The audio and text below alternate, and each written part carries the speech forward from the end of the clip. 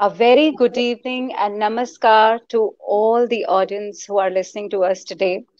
We are hosting this very special session with the best selling author, Mrs. Lipi Parida, on a very auspicious day today, which is Eid and Akshay Tritiya. Eid Mubarak to all of them who are here in India and who are there border par. So, to every Muslim and to every Hindu, to everybody, Eid Mubarak and happy Akshay Tritiya. Lipi Parida is an author, poet, photographer, and artist, recipient of the 2018 National Award Make in India for her excellence in the creative field. She has been writing short stories, poetry, and articles for newspapers and magazines for a long time. Her first book, a memoir on her grandfather's life, Aja's House, was much appreciated. Her second novel, If the Blue Lotus Sings, was a take on the unrest in Orissa during the 2015 Naba Kalavera ceremony, a one-of-its-kind ceremony in the whole world. This 2017 novel brought her the Women's Achievers Award. Putting in 2 years of research on the Jagannath cult of Orissa, Lipi Parida has woven a tale of deceit and deception, love and passion revolving around the blue god. So, what does the Blue Lotus say? Let's find out from the author herself. A very warm welcome to you, ma'am. Thank you so much for accepting our invitation today. So, good evening, Nisha. It's an honor to be on your show, taking forward the campaign of We Shall Overcome. And we are here gathered, sitting across each other on the auspicious day of Eid and Akshay Tritiya. And in the way of the remarkable way of the Indian Army, I would like to put it across, like, they say, Ram Ram Saab, Eid Mubarak ho. So a very happy Eid to all our friends and a happy Akshay Tritiya too. Today is supposed to be a very auspicious day when the sun and the moon are supposed to be at their very auspicious positions. And Nisha, I think for me, just like my Blue Lotus, which is the chief character of my novel, If the Blue Lotus Sings. So Nisha, on this day of Eid, let's share the thought of I am because you are, which is the thought of Ubuntu. And also let's wish abundance to all of our friends and to each other. How beautiful is the way to start the session, ma'am. Ma'am, because you are so good with the words and I could not thought of any other medium to welcome you than the words. So here is a piece of poetry on Eid for the people जो हमारे भारत में ईद मनाते हैं और जो border पार हमारे भाई बहन ईद को मनाते हैं उनके लिए एक छोटी सी कविता है. अगर आपकी परमिशन हो तो मैं पढ़ दूं. Nisha, please go ahead. Let me hear those lovely words composed by you. Ji ma'am. गर तू उस पार मैं इस पार हुआ तो भी हुआ क्या, हमारी मोहब्बतों का सिलसिला गर यूं ही हुआ तो भी हुआ क्या, हमारी नजदीकियों का चर्चा तो सारा जहान करता है, मैं तेरा और तू मेरा ना भी हो सका तो हुआ क्या, ये दूरियां दफना नहीं सकती हमारी हम ख्याली को, कभी ना कभी तो महफिल एक होगी, खुशी से हम भी मिलाएंगे प्याली से प्याली को। कभी तो दिवाली तेरे घर भी रोशन होगी, कभी तो हम भी चख लेंगे तेरी सेवैया की मामी को। कभी तो सरहदों की दीवार मिट्टी हो ही जाएगी, कभी तो वादियों में फिर से बहार लौट आएगी। कभी तो मेरी आजान तेरी आरती बन ही जाएगी, कभी तो माँ अम्मी और अम्मी माँ कहलाएगी। तू मेरे रंग में, मैं तेरे रंग में, ना रंग सकूं तो हुआ क्या। अलग अलग ही सही, हाथ में हाथ ना भी हुआ तो क्या। तू कटे या मैं कटूं, रंग तो लाल ही बहेगा ना। आज नौका एक ना सही, पर तूफान तो एक ही है ना। सोच, आज मिल जाए गर साथ में तो होगा क्या। ये संसार होगा कदमों में, और हम छू लेंगे बुलंदियां। तू ना रहे, मैं ना रहूं, अगर हम हो जाएं तो होगा क्या। तू उस पार मैं इस पार ही सही, तो हुआ क्या। हमारी मोहब्बतों का सिलसिला गर यूं ही हुआ तो भी हुआ क्या। Wow, Nisha, wow. What a beautiful way of embracing our Muslim brothers and sisters. I'm sure Fez would have approved very much of those beautiful words. Thank you, ma'am. So now I am, since last few days, I have been involved with these two beautiful books, ma'am. So I am going to dive right into the questions that I have for the author. So, ma'am, first of all, we would like to know how and when did you start realizing that words are the medium that expresses you the best? Like, when did you start writing? So Nisha, I would like to tell you that I was always very good at handling words, and Gee. I was very good at at writing essays. I had a very distinctive style of writing essays. They were direct and simple, and they did not have much adornment around them. And I had a beautiful style of narration, and I always got the highest marks in the class, and Wow. my essays were always the best. And I think that's how I took to writing, because I was always very good at writing essays. I Okay. was very good at handling words. I think that's how it began, with my essays. So it started with the school time, right? It Yeah, started with that's a right. very childhood. Wow. So you're attached to many forms of art, like you write short stories, articles, you are a painter, your paintings are at Rashtrapati Bhavan also. So you're an author along with all the above. You're a mother and a wife. So how do you fit yourself into so many molds? And which is the role that you enjoy the most? So, Nisha, I would like to tell you that I wonder whether you've read the works of Ernest Hemingway. Ernest Hemingway, in his real life, he was fond of boxing, he was fond of bullfighting and deep sea fishing, and all kinds of adventurous sports. And he put them all into his writing, and that is what made his writing so exciting. And I think different facets of myself would Gee, also come together to make my words more vibrant. They are all gee. a way of adding color to my writing. And in fact, I would like to share with you this incident where this Hindi school Hindi teacher of mine, I had scored high on this Hindi essay, and she wanted to know which essay book I had written that essay from. She couldn't believe that I had actually written that essay myself, and Okay. she secretly called me aside and asked me which is that essay book from which you've taken this essay. So I think all my experiences, all my facets, they come together to make my words more vibrant, and nothing is more closer to my heart than writing.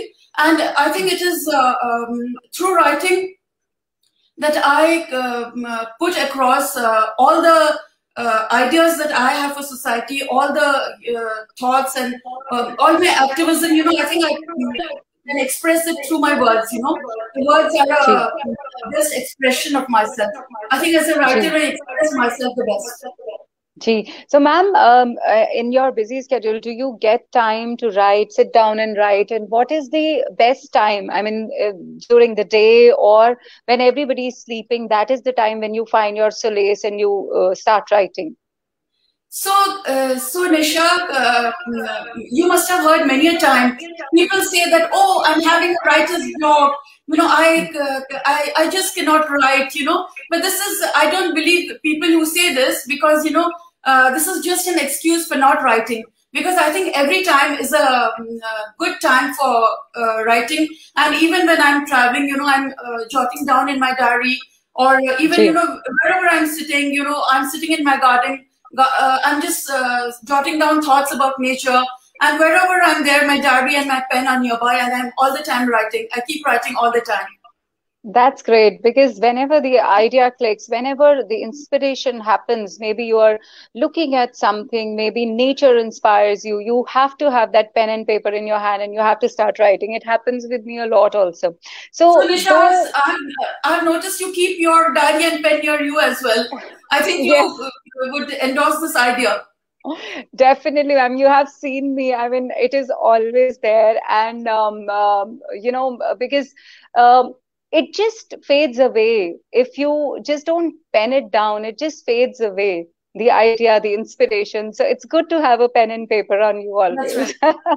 That's So, right. ma'am, though we are talking about your second book, but I would like to start with the first one, which is a life sketch or a memoir of your maternal grandfather.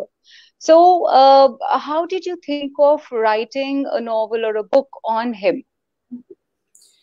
So Nisha, here I was writing these brilliant essays in my school and college classes, and everyone was loving them, and I was getting good marks for them. And then my Gee, maternal grandfather, to whom I was quite close, he passed away, and gee, I decided to write something in his memory. And then I had a series of essays coming my way, about his magical land of Jeripada, and about yeah. him, about his wealth, and his wonderful character. And I had this series of essays that I was writing about him, and I compiled all of them together, and sort of I came up with this book, which is Aja's House, and it was much appreciated by all my friends, who got to read it. Okay, okay. Because yes, I have seen that there are different chapters in the book about your ajas and your eyes, even puja room, and how they used to help the entire community, and how beautifully you have expressed the town there where they lived, and how special is that to your heart, which is beautiful to read, Bam. So, if we talk about If the Blue Lotus Sings, your second novel, it is set in the town of Puri in Orissa. It revolves around the phenomena of Naba Kalebara ceremony, about the temple politics, about the head priest falling in love. It has so many delicate issues to deal with. So, didn't you feel threatened to introduce such delicate issues in your novel? So, Nisha, I would like to tell you that we have these writers like Sadat Hassan Manto, Manto. and Manto. who with his and Isma Chugtai, who with that Punjabi Urdu and that Lucknowi Urdu, they are sort of, they deal with very sensitive issues. While Sadat Manto, he sort of, he says it like he sees it, like he feels it. And Isma Chugtai is a little more subtle, right? Gee. So these are people, they are writers who are, political activists as well. So, I think their voice is so powerful. But Important, even yes. people like Shakespeare, who write about love and revenge and fate, and even they speak about body characters and Ji. poor jokes, just to add variety to the theme or to their Narrative. conformist themes. So, Yeah. Nisha, I would like to tell you that uh, conformism is quite easy, right? But to add variety to conformism, people rather enjoy. What shall we say when A we talk voice. about A voice. Yes. the true matters? So there is this matters which are true actually, which many do not decide to take up. So the Ji. French sociologist Emile Durkheim, he says that the ordinary life of the humans is actually is a profane life, and what is the sacred life? The sacred life is something which is just set apart as the high ideals of a society, but Yeah. what we actually experience is the profane. So what Yeah. what we are actually experiencing is our world issues, and if we decide to talk about everyday issues, then I'm sure profanity would come into it.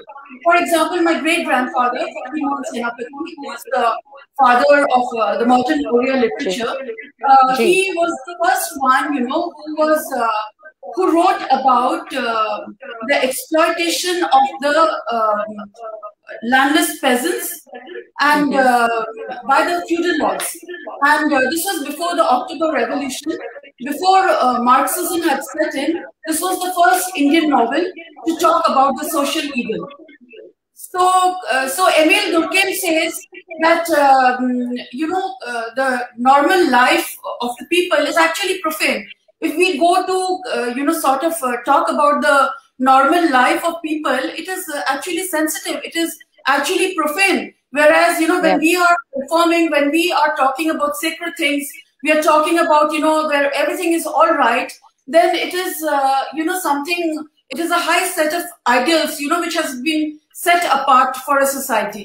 So, Ji. so and people also, they like to read about the profane. What it is that they go through every day. What are the sensitive issues? People appreciate that, and Ji. I think people do like that. Gee, ma'am, and I think I can see that having a voice and standing up for it is in your genes, and that's how your writing style actually transpires it. I read somewhere that you said about the Sikh connection in the book. So you came to Chandigarh and you launched your new novel, which has a Sikh connection in it. And you said somewhere that as if it was meant to be, that my places where I was moving with my story was all connected. So, ma'am, would you please like to tell us more on that?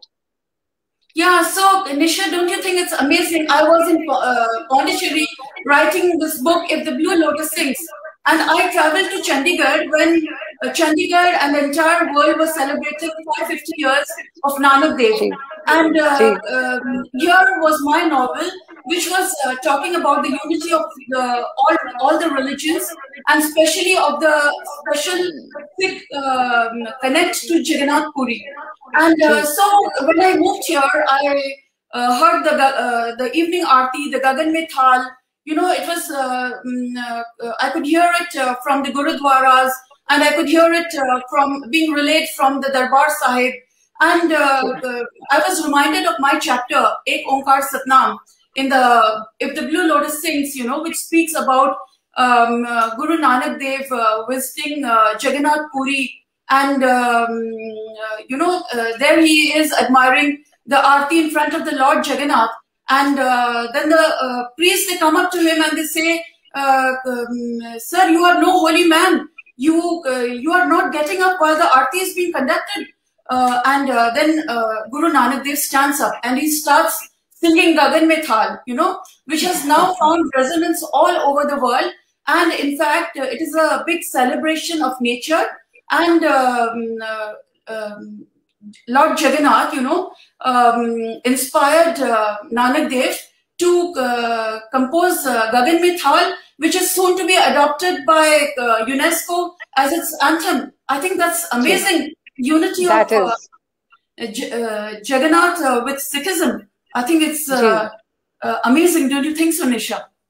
Gee, and the timing was so right, as you said, it as if it was meant to be. Yes. So these incidents have everything has connection to each other. What I feel in the cosmos. So my next question actually tells me that I should read a brief expert from your book, Aja's House. So I'm going to read this, and then I'm going to ask you the question. So I must have been 10 or 11 when I came across a book called The Predictions of Nostradamus in a fancy bookshop in Bhubaneswara, the modern book depot. I bought it for what was then a royal sum of rupees 200, borrowed from my mother, and gifted it to Ajas on my next trip to Jaripada. Aja was a fan of the visionary mystic Nostradamus, and he was thrilled to receive the book and put it away in the cupboard where he kept his favorite possessions. That gift was the beginning of a special relationship between Aja and me. So, this is an excerpt from your book. And my question to you is that your writing style has been really compared to the likes of R.K. Narayanan or Garish Karnad. So I would like to ask you that was it all honest, transparent expression of your thoughts, or was it all intentional that you liked certain style and you adopted in your writing? Nisha, I hope the others don't think the same way that I copied R.K. Narayan. No, it was not intentional. It was not intentional, Nisha. But R.K. Narayan, whom all of us read in our school days, he certainly must have had some kind of impact because I read somewhere about R.K. Narayan, he says that I was sitting in Bengaluru and I was scratching my pen and I was thinking about what I should write. And then the vision of Malgudi, the village of Malgudi, came right in front of my eyes. And I saw this small railway station and Swami running down the railway line, railway platform. And that is how I was inspired to write about Malgudi. The stories about Malgudi. So in the same way, like Nisha, when I was doing a research for If the Blue Lotus Sings, it was a 2-year research on the Jagannath cult of Puri. And while I was doing this research, I thought I must create a place, where all the action behind the Puri Jagannath temple could be portrayed, So I created this village of Keoli, where the head priest, Jagannath Prasad, and all the other priests, where they live, different kinds of character. It's quite an exciting world out there, where, they are boozing on old monk and, having their motorcycles and, they're having heated talks and, shady deals and, it's a very exciting place, the village of Keoli. And I think I created it because I thought it was a necessary background for people to be able to understand what takes place in the Jagannath temple, This was the fictional world that I created so that people could understand more about the temple politics of the Jagannath temple. I really feel that every author or any artist always is inspired by some other author or the artist. So definitely, I mean, when I go through your books, it really reminds me of the world of Malguri days. So definitely, thank you so much, yes. Yeah. So, ma'am, here's another one. My next question is connected with this. Since then, he made me feel that I was old enough to embark on a voyage of discovery into the supernatural with him. Peering into the mysteries of the unexplained was his favorite hobby, and it became mine too. We spoke about time travel, black holes, pyramids, Yetis, UFOs, and the Bermuda Triangles, the lost city of Atlantis, and double bodies. So, this was your conversations with your Aja, with your grandfather in when you were a child. So, do you think, ma'am, that during your childhood, the kind of environment that you have in your house, it definitely impacts on your writing in future? Yes, yes, Nisha. Like we say, the child is the father of the man, and the things that we have been exposed to as children, it definitely reflects in our adulthood. And it was quite an exciting childhood where I was discussing all these fun things with Aja, and it made life so much more exciting. And in my novel, If the Blue Lotus Sings, you would find time travel, where the where we have this little dwarf Bali, the little dwarf coming to little dwarf Bali coming and asking for a sacrifice, right?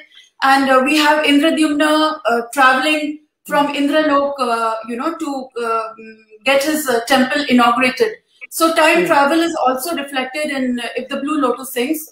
It very much, my childhood very much shows in If the Blue Lotus Sings too. So I think it That's reflects. true.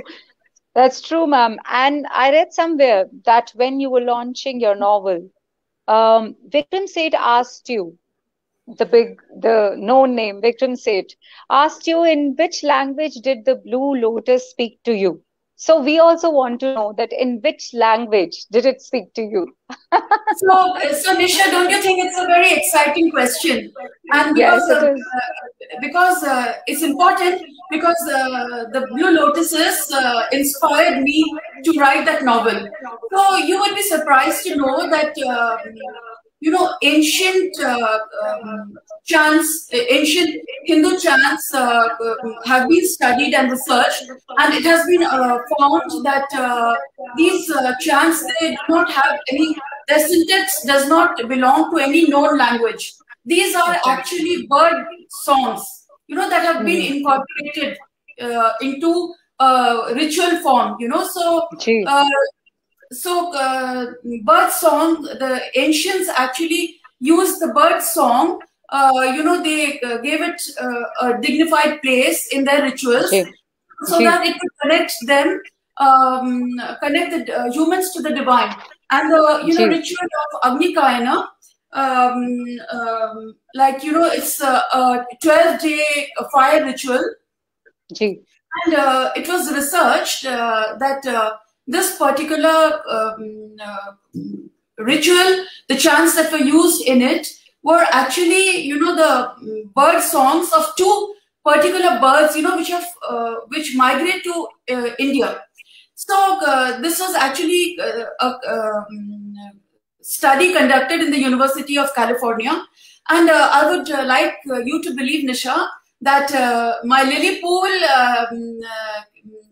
beside my house was actually some kind of altar for a ritual, where the lilies were actually chanting to me and connecting me to the divine. I would like you to believe that. Wow, I can believe that. I can believe that. My children always laugh at me when in the evening sometimes I can speak to the setting sun, and I can, when it is raining, I can speak to the clouds, and when it is raining I can speak to the sun. So I believe you very well. So, ma'am, what I really liked about If the Blue Lotus Sings is the structure, the ambience that you have created, the scale, the voices, and the body of the characters in the story. To have a love story in the middle of all the other major issues was an intentional way of storytelling, or it came naturally to you? So, Nisha, I would like to tell you about the allure of romance. I think, people think that romance is maybe something only for the women. But no, romance, love is something, it is a feeling, which is special to every human. It is Ji, special to the humans as an emotion. ji, To love and to be loved is the most important emotion for every human being. And, ji, the psychologists talk about positive psychology. They say that, ji, it's positive psychology is very powerful. When you look forward, to something beautiful, then, your life becomes very optimistic. It becomes very beautiful. So, the factor ji, of love is something, all humans life, be it books, be it poetry, it might be about the sting of a scorpion. But then when you bring the love mother into it, it becomes so very special. So love has a ji. very special place in the life of humans. And I think without love, any canvas of life is incomplete. Incomplete. Yes, it's very dull. Yes. The love, or whatever kind it may be, and there's another thing. There is another aspect in my novel of the forbidden.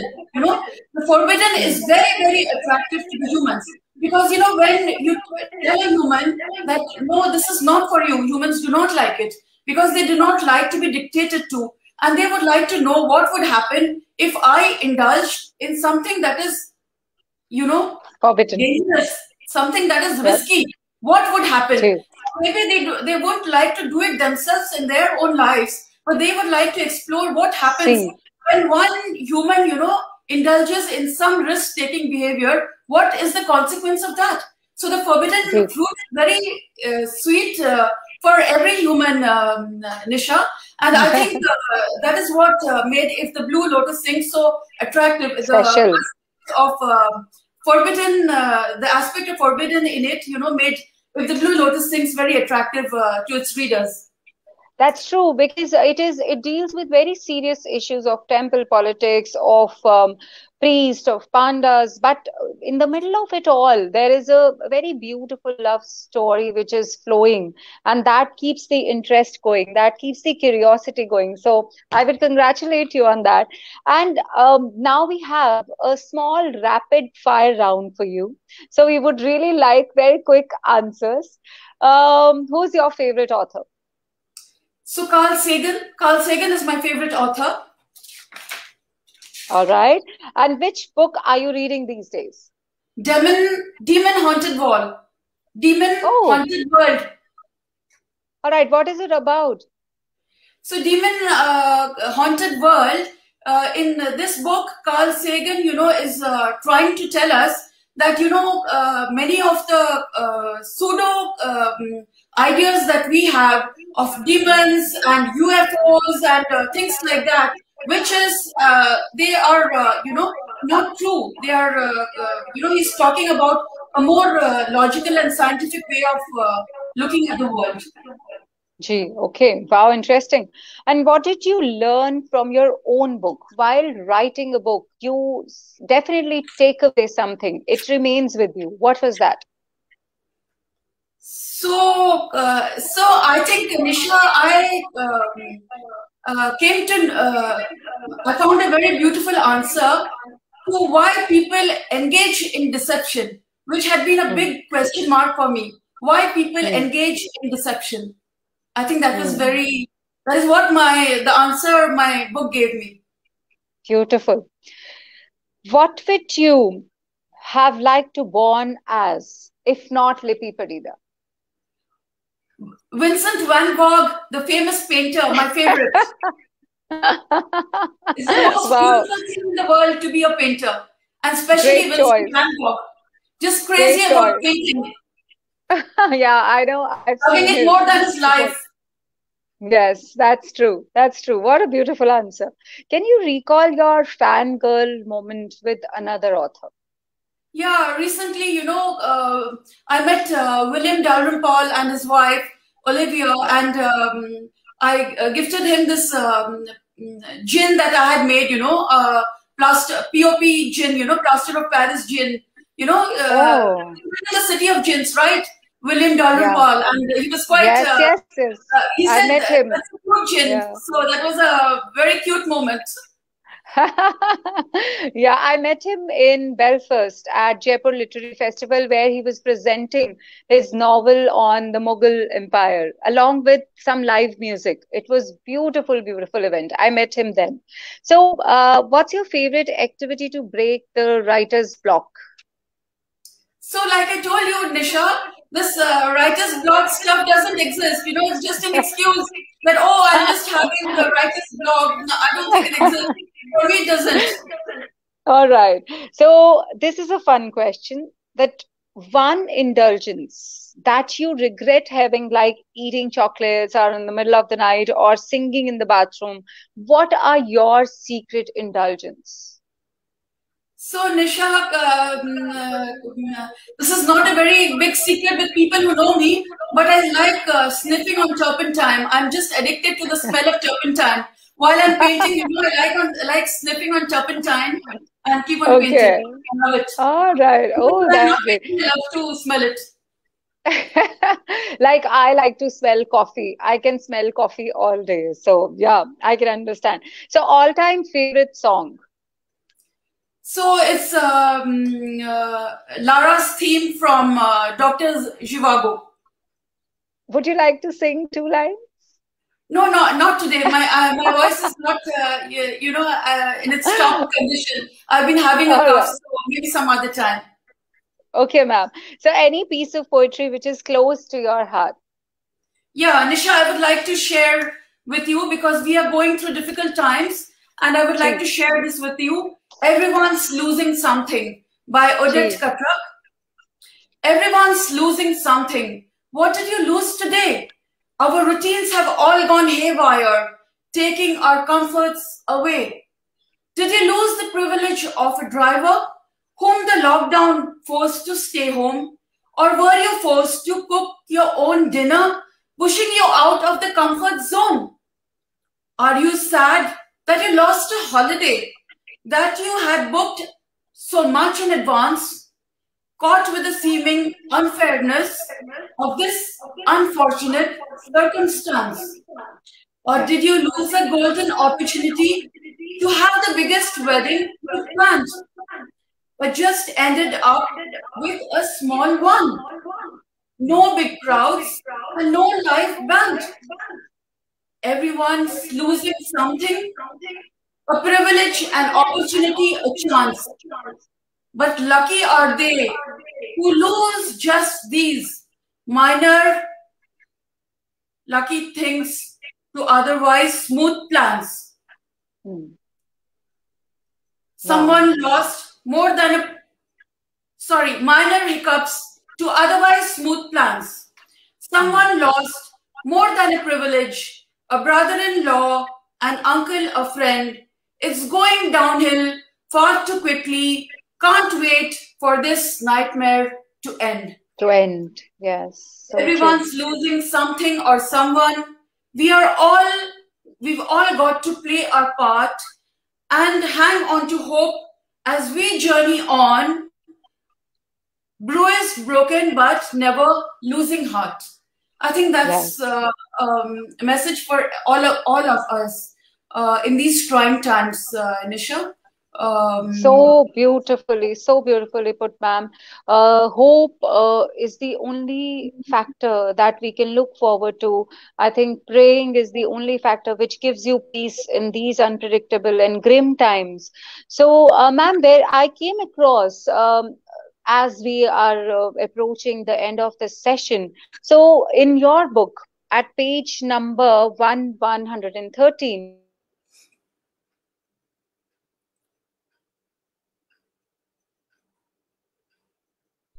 and aren't we all hoping for the word like that you have explained in this book in your words? So here they are. The leaves were blue, like the blue lotuses blooming in the inky water. Pale swans sped by quietly, rudderless motors. White translucent birds flew around quietly. Some perched on the trees in the water. In the backdrop were mountains, blue sentinels glistening and guarding the flow of water. An old temple stood on the shore, its wall mossy and green. It is so beautifully expressed, ma'am, and I think that everyone is looking for that section of the sky where we used to breathe freely, where liberty was there to go out and have a cup of coffee with your friends. And another few lines, ma'am, from your page number 136 of your book: a key for every problem, a light for every shadow, and relief for every sorrow, and a plan for every tomorrow. The blue god had a greater plan for everyone. So, with these beautiful lines, ma'am, we would like to thank you because you came on a very short notice. You accepted our invite, you understood our campaign, you understood our intentions to reach to those people who are suffering from COVID, who don't have anyone to give them food, nutritious food, which their body requires. So, Dear Desi Catering Services, the browser publication, and the narrators got together to do this kind of a campaign where we can deliver the books on the discounted rates and where we can deliver the free meals to these patients who are suffering from this virus. Thank you so much, ma'am, for always supporting our cause. So, Nisha, I wish you all the best on this campaign. We shall overcome, and wishing everyone abundance on this beautiful day of Akshaya Tritiya. And Nisha, I'm sure your noble endeavors are going to multiply on this auspicious day. And in sharing lives our happiness, I think that's the greatest human thought, I think ever created. So Nisha, wishing all of us, all our viewers, more courage, more fortitude, stay strong, and we shall definitely overcome. Thank you, Nisha. Thank you so much, ma'am. Thank you. Nisha. Bye-bye. Good night. Good night.